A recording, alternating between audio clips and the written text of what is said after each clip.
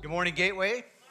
Good morning, everybody in the courtyard right here in the chapel, in the youth center, everybody online visiting us. We're grateful that you're here this morning. Open your Bibles to 1 Corinthians. We're in this series called Chaos to Clarity. I've been a part of the church for a long time. We're going to be in chapter 12, by the way, which is spiritual gifts. And everybody said, ooh. Come on. Spiritual gifts. It's going to be fun. It's going to be a lot of fun.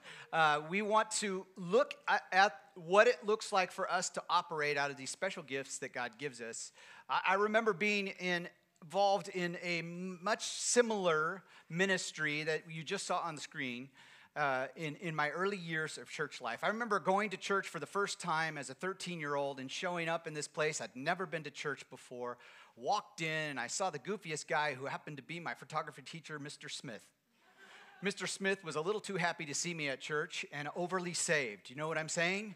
And it freaked me out. This guy was like in my face, and we have participated in this church. I'd never done anything like that, and there was some crazy stuff going on in this church. It was a Pentecostal church, so some of you Pentecostals know what I'm talking about.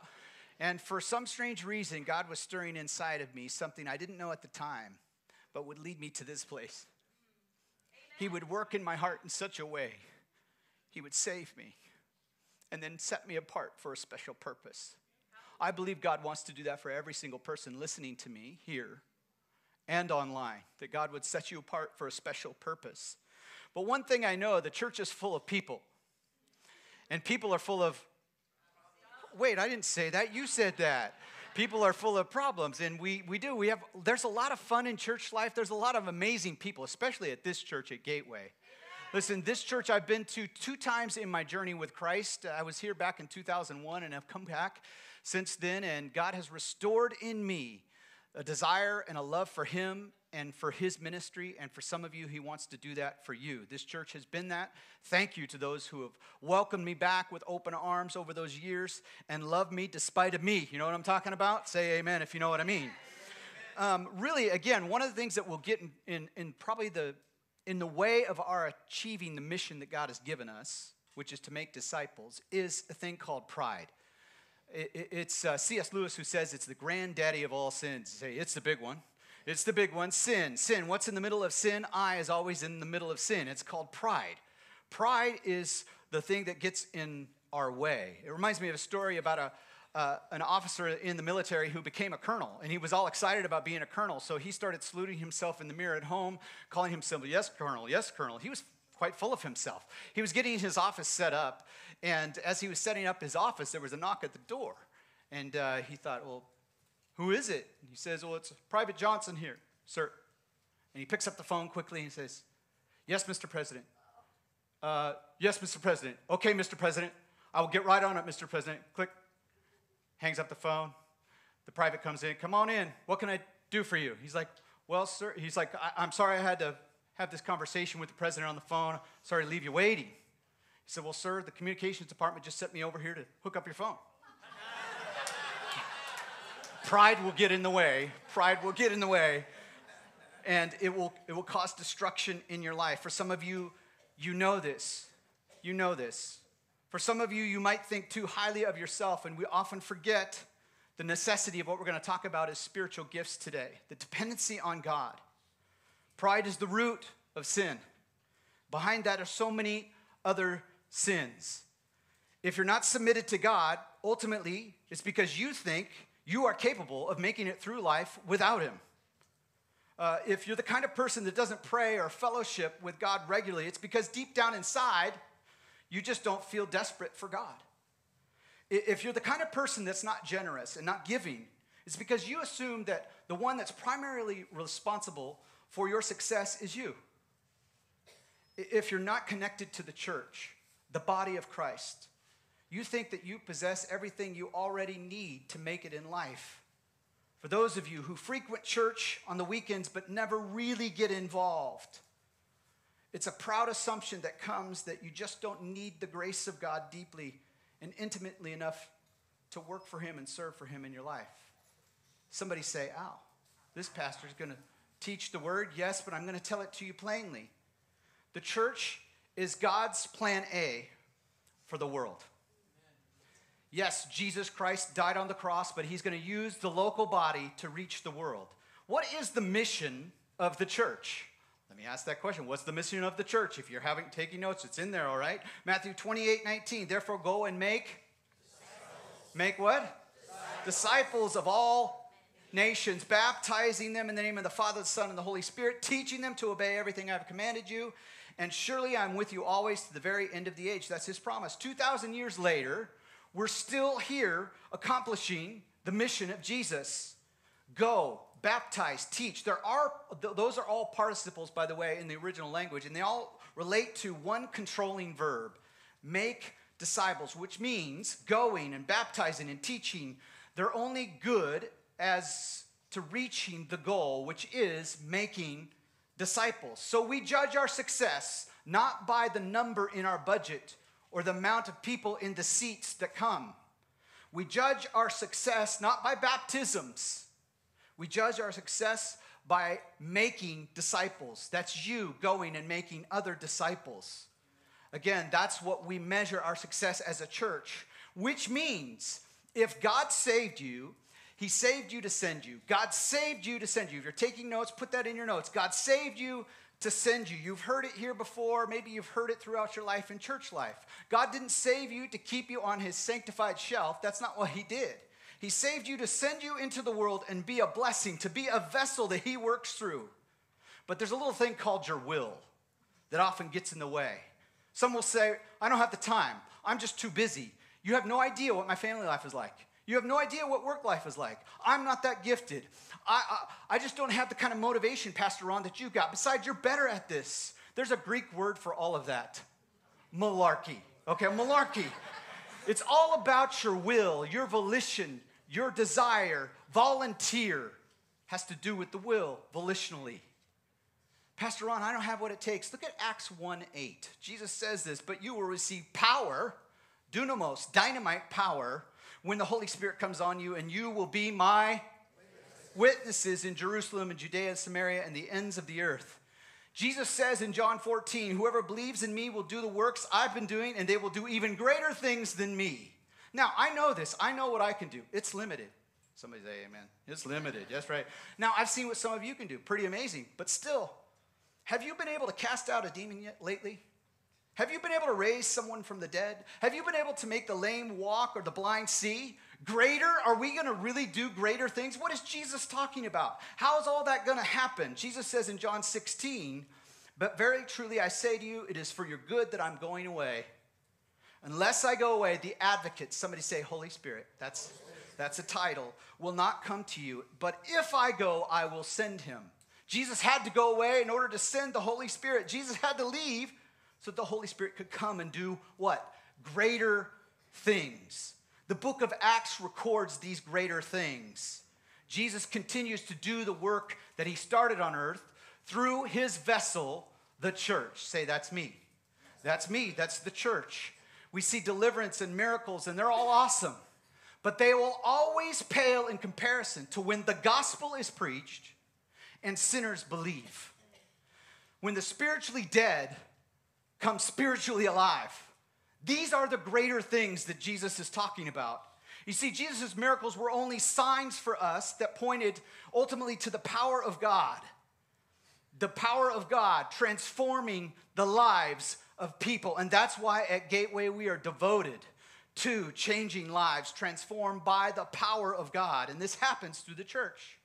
So the point I want you to see is that God equips you with the Holy Spirit for his mission. He equips you with the Holy Spirit for his mission. We're so clouded in our world today with a me-centered culture. Have you seen it? Many people today approach God like he's a genie in a bottle. And I'm not talking about the song, all right? It sounds something like this. God just wants me to be happy. And it seeps into the church. I hear it a lot. And happiness becomes the idol you follow after. We have a problem in our life. We ask Jesus to fix it.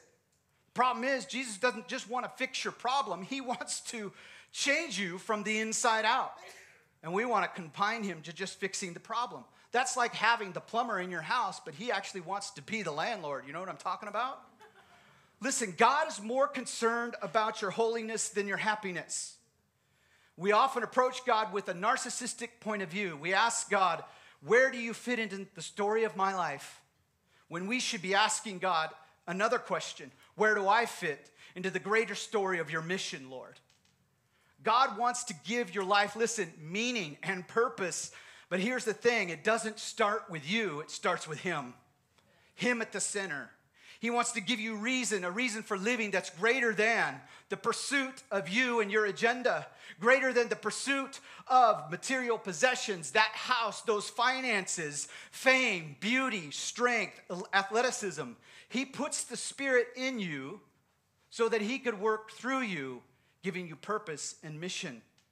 Look at 1 Corinthians 12:1. Now about the gifts of the Spirit, brothers and sisters, I do not want you to be uninformed. For some who like to study the Bible, you can look, but there's three other things that Paul talks about I don't want you to be uninformed about. One of them here is spiritual gifts. Now, Paul is saying now about. Remember that we're in Corinthians. Chaos was happening there, and God's going to give us some clarity through the gospel, and Paul's trying to point all this out. And they had given him a letter with 5 sets of questions. You remember, that's the context. These questions were coming to him. There are 5 sections that break apart in 1 Corinthians. You remember part 1 was the questions about divisions or schisms in the body. Chapters 1 through 4, we covered that. Part 2 was questions about sex, singleness, marriage, divorce, remarriage. That was chapters 5 through 7. And then part 3 was navigating controversial topics. Meat offered to idols. Remember all of that? 8 through 10. Part 4, questions about church service, which is where we're at right now, chapters 11 through 14. And then part 5, which we covered some on Easter morning, the resurrection, questions about resurrection, 15 and 16. This week and in 2 weeks, we're going to cover spiritual gifts. Chapter 14 was kind of the church gone wild, by the way, so be ready for that. In church life, we can expect a little controversy when it comes around spiritual gifts. Some of you know this in church life. I've been a part of church life for 41 years. I am so old right now. But I love church. I love this church. I love it because we come from all different kinds of backgrounds and all different types of traditions. Some of you grew up in a Baptist church. Some of you grew up in a Presbyterian church or a Catholic church or a Lutheran church or Episcopalian church. Some of you are just part of Bible churches. Some of you are Pentecostals to the core. Some of you are charismatic. Some of you are just former addicts. I mean, we come from everything in the background here. And again, we are just a hodgepodge of people. Just say we're a hodgepodge. We don't have a label. We don't have labels anymore. We just kind of put those aside because we're pursuing Jesus. And the Bible tells us how to live this life in Christ. I was saved in a Pentecostal church. I went to a Quaker university. I pastored 5 churches, Pentecostal, Baptist, and non-denominational. How many people have that kind of hodgepodge background? Just raise your hand, just nice and high. Come on, I know there's more of you out there, just a hodgepodge. What does that mean? That means that we are predestined to speak in tongues at a potluck dinner. I know that, right? It's given me, though, an appreciation for how different traditions approach these questions.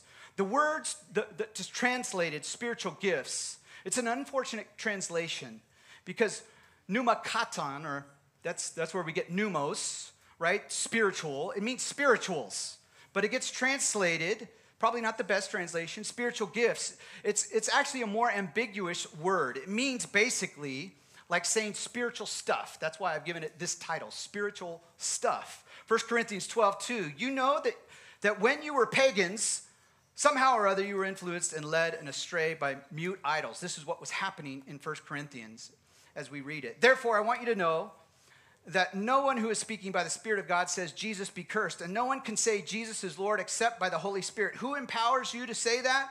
It's the Holy Spirit. And the Holy Spirit always points to one person. What's his name? Jesus. When you're in church, that's the right answer every time, just so you know. All right? There are different kinds of gifts. Charismatai, that's the word there in the Greek, gifts, but the same Spirit distributes them. There are different kinds of service, diakonai, which is where we get the word deacon, service, but the same Lord. There are different kinds of working, and ergema, which is where we get energies, but in them, all of them, in every one, it is the same God at work. Somebody say the same God working, same God at work. Here's the principle. The Holy Spirit empowers you to reveal Jesus through supernatural gifts. Every believer is given at least one supernatural spiritual gift. It's not your personality, that's your natural motivations. This is a supernatural motivation. It's not a talent or a skill. These are gifts given to the believer to do what? To build up the body of Christ, the church. all right? They come alive when you say yes to Jesus. And God can use these spiritual giftings. They reveal actually your place in the body. Look at verse 7. Now, to each one, the manifestation of the Spirit is given for what? The common good, for the good of the body. That should always be your test when it comes to a spiritual gift. Is this helping the body? If it's not, maybe you should pause on that. To one, there is given through the Spirit a message of. So he's going to go through a list here. We'll go through them quickly. I'll talk about them another time, not all of them today. To another, knowledge by means of the same Spirit. To another, faith by the same Spirit. To another, gifts of healings by that one Spirit. To another, miraculous powers. To another, prophecy. To another, distinguishing between spirits. To another, speaking in different kinds of tongues. And to still another, an interpretation of tongues. All these are at work. All these are the work of the one and the same Spirit, right? One and the same Spirit works all of these things. And he distributes them, each one as he determines. This is what you need to understand. You don't get to choose your gift. God gives them.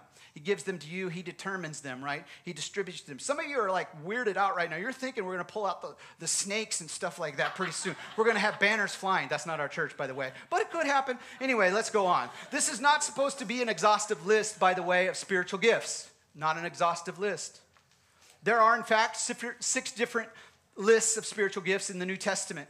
Some of those basic passages are Romans 12, 1 Corinthians 12 here, Ephesians 4, 1 Peter 4. 22 different gifts are mentioned there. No one list contains them all. Some believe there's over 100 spiritual gifts in the Bible. One of them is the gift of martyrdom. You use that gift like one time and you're done, right? Another is the gift of celibacy. And every single guy said, I hope I don't have that. Anyway, so you typically are given these gifts whenever God wants to use you to accomplish something in the world, that's when he gives you a gift. And sometimes it's in the moment. Sometimes it stays with you. Your gifts are your supernatural motivations. That's what you need to know. Your personality, the way you think, feel, and act, is your natural motivation. We are to be supernatural people acting out of our supernatural gift. They are graces given by God. That's what the word means, gifts. Graces given by God. Sometimes they complement your personality, and sometimes they go right against your personality. That's why the person with the gift of mercy, who has a very strong personality and is a doer, director, makes decisions quickly, is very curt, can, chew somebody out at the same time, walk away, and cry about it. Anyway, that's the way it happens. Your gifts are never to be worshipped, by the way. This gift you're seeing today, whether you see it as a gift or not, of me actually giving, it's prophetic, teaching God's word, is whether you see it as a gift or not, it's not to be worshiped. This is just one of the gifts. There are so many things happening in the church right now this morning that had to happen for you to get here. If you're just a spectator, I encourage you to get a part of participating in the church. And just to encourage you, the Holy Spirit works. He shows up 59 times in the book of Acts, he shows up.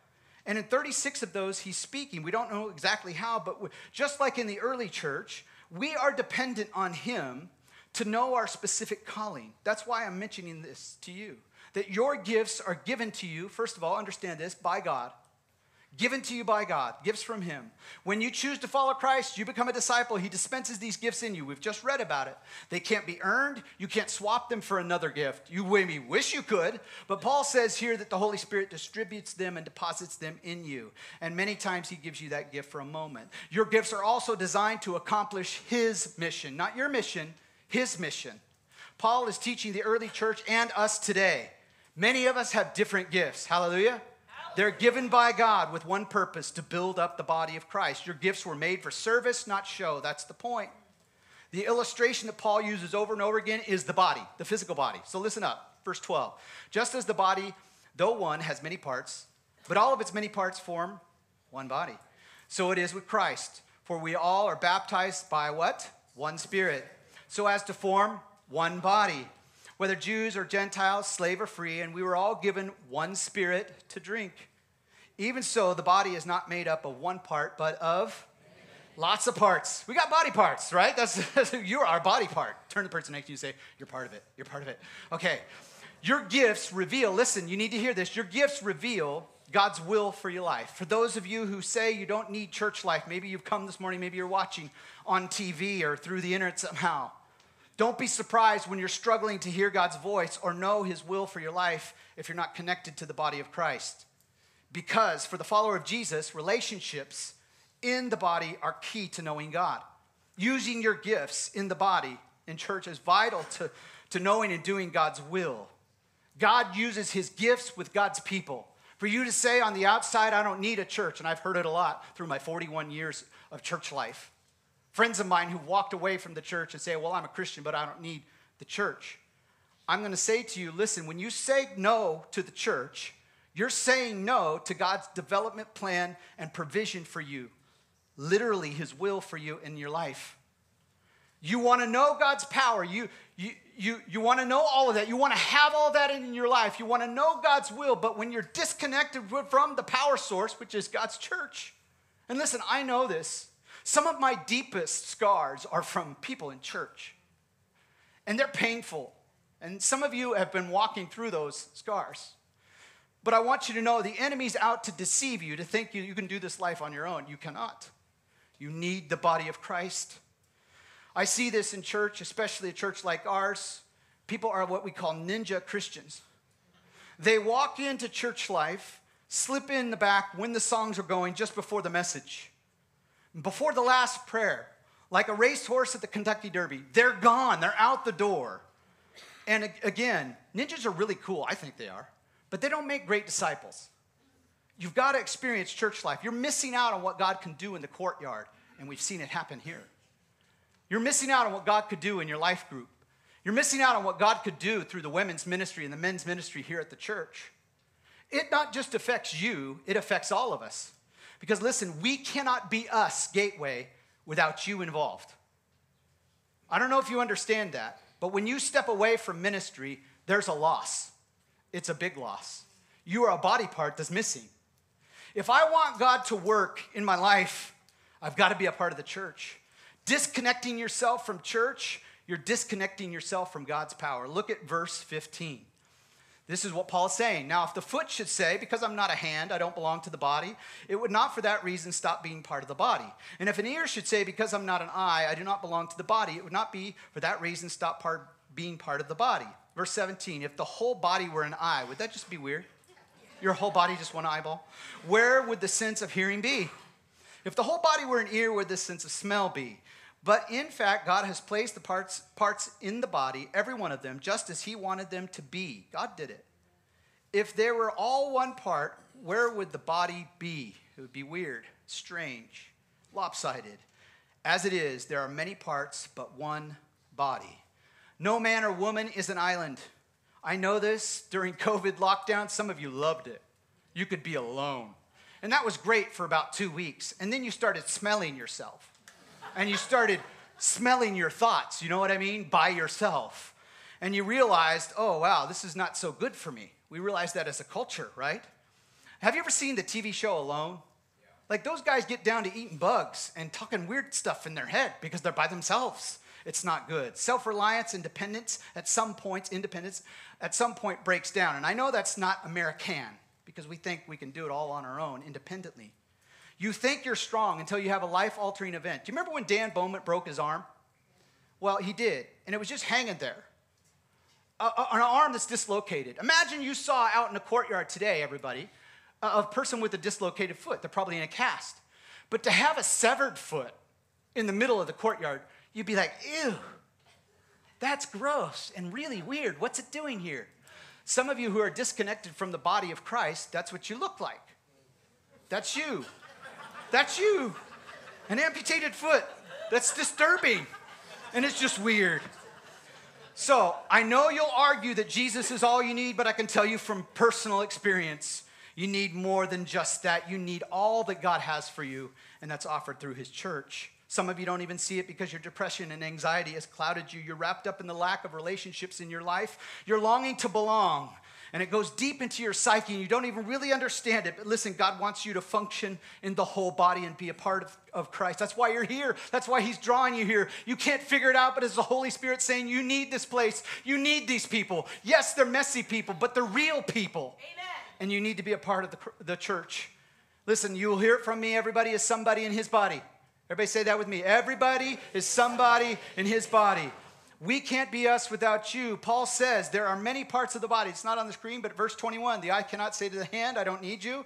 And the head cannot say to the feet, I don't need you. On the contrary, those parts of the body that seem to be weaker and indispensable. Do you have weaker parts in your body that are indispensable? Yes, you do. Pituitary gland. Do you know where that is? Most of you don't know. But it's really important, right?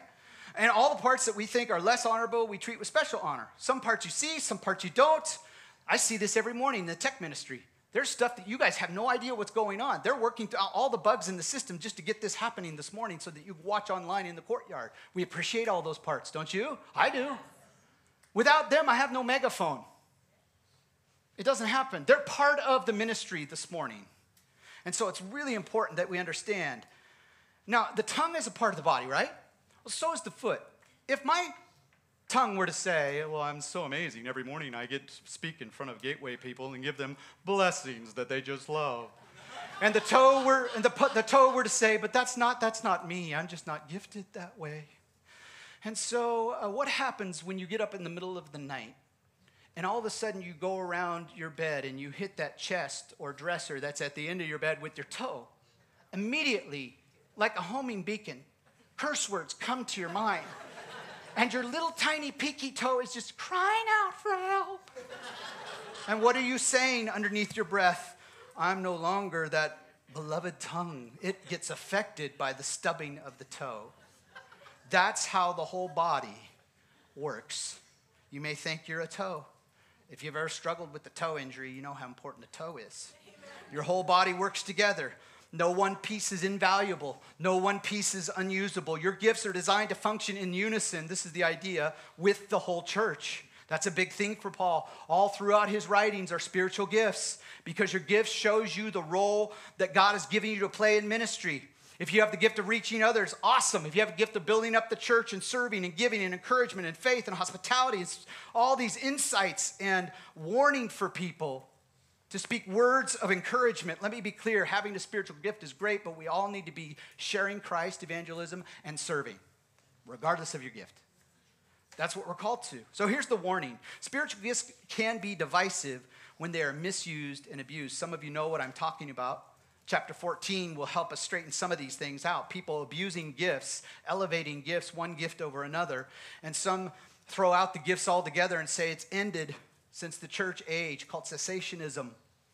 And that's kind of understandable given what's happened in some churches.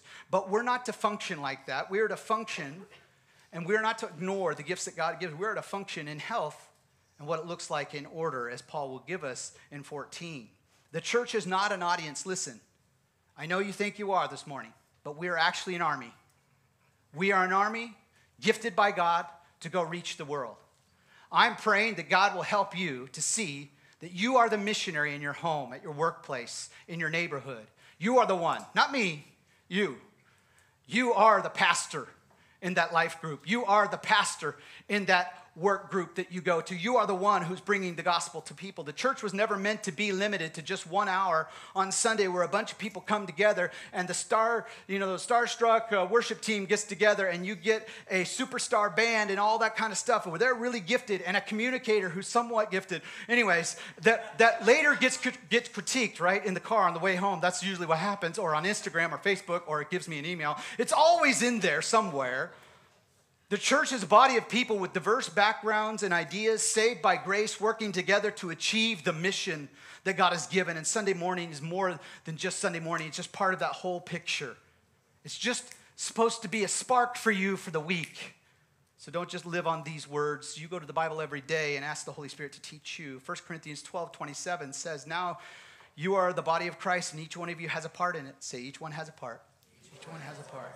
And God has placed in the church, first of all, and he goes, all apostles, second prophets, third teachers, then miracles and gifts of healing, of helping, of guidance, of different kinds of tongues. Are all apostles? Rhetorical question. And he says, are all prophets? No. Are all teachers? No. Do all work miracles? No. Do all interpret or have gifts of healing? Do all speak in tongues? No. Do all interpret? No. Now eagerly desire the greater gifts. Do you want to know what the greater gifts are? I don't have time. We'll talk about that in 2 weeks. So your gifts are God's tools to be discovered, developed, and used. Do you want to have a starting place? You can go to www.spiritualgiftstest.com. All I encourage you, whenever you're taking an assessment, it's just an assessment. It doesn't mean wrong or right. But when you're doing that one, it goes from a scale of 1 to 5. Don't choose 3 on every answer, by the way. It's either on one side of 3 or the other. And that, you could start there. But I can tell you this, you don't need some kind of assessment to tell you what your gifts are. What are you passionate about? What needs are you drawn to? What do others say that you're good at? I'm around a person here that makes me feel like $1,000,000. I know this because he has the gift of encouragement.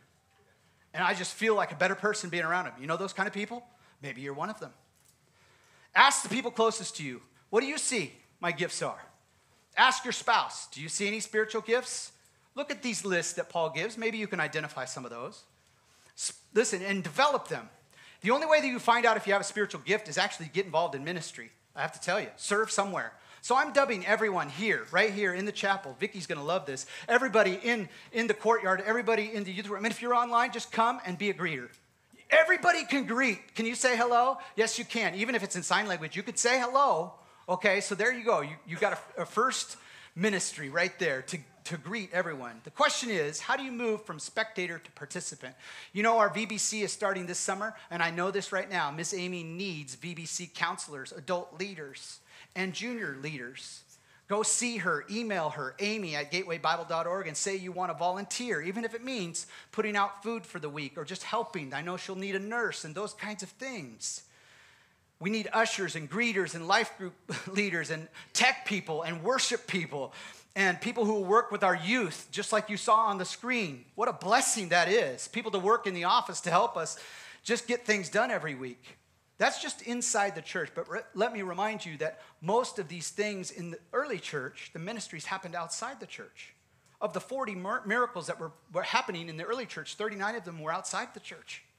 So use your gifts, not just in the church, but outside the church. How do I do that? Where do I really do that? How do I get connected with people? First of all, get involved in a life group. Get involved in Kristen's Bible study, ladies. And men, get involved in what Pastor Dan's doing for the men on their studies on Tuesdays and Thursdays. And then be involved in what we're trying to promote here every week. That's why we do this for you. Get involved. Again, the problem with all of this is that we can easily fall into what 1 Corinthians in the Corinthian church and the church in Romans, also Rome, was happening, is that we take pride in our gift. And here's the thing. What happens for us is that we need to understand the gospel correctly so that we don't take pride in things that didn't come from us. That gift didn't come from you. It came from the power of God. So start with the gospel. What does the gospel teach you about you? It teaches you that you were so needy and helpless that you needed God to save you entirely through an act of his grace, nothing of your merit, and by his power. And that should permanently, by the way, destroy any sense of self-sufficiency or pride at all. And you go on to trust God with that same dependency as he sustains you in your walk with him. So don't think too highly of yourself. And then don't think too lowly of yourself. God has gifted you. It's a good balance between the two. He has given you gifts to work in the church and to bless others in the church. So allow him to use you and you be humbly his vessel in the church. This is why today we're going to end the service here with communion. We come back to what Jesus did for us on the cross, the great sacrifice, to make us available for him to use us. We celebrate here an open table. What that means is if you're a believer in Jesus Christ, you've repented from your sin, you've asked him to be Lord of your life, and you're following him, this table is for you. If you have not yet done that, we just ask for now, until you make that decision, let this pass you by. Paul talks about not eating in an unworthy manner. So as our team comes up, I want to give you some direction on how we're going to do this morning. First of all, if you've never said yes to the most important gift, Jesus paid for your sins. In my place, he died. You can do that today. I know some people did that last week. Amazing. You can say, Jesus, be Lord of my life. I confess you as Savior. Forgive me of my sins. Come into my life and make me brand new. And if you're looking for a place to serve, just let us know on that yellow card. I want to serve somewhere. Maybe you click off somewhere some of those things that you could do in your gifting. Maybe you don't know your gift yet. You find that out. Get involved into a life group. But let's stand to our feet, and as we come forward in this song to get at the elements, come forward on the outsides and back to your seats on the inside aisle. Let me pray. Father, we give you these moments, Lord. We know the importance of what you've done on the cross, Jesus, for us, and we recognize that it's only by your grace that we can be here today. Remind us, humble us, and use us in Jesus' name.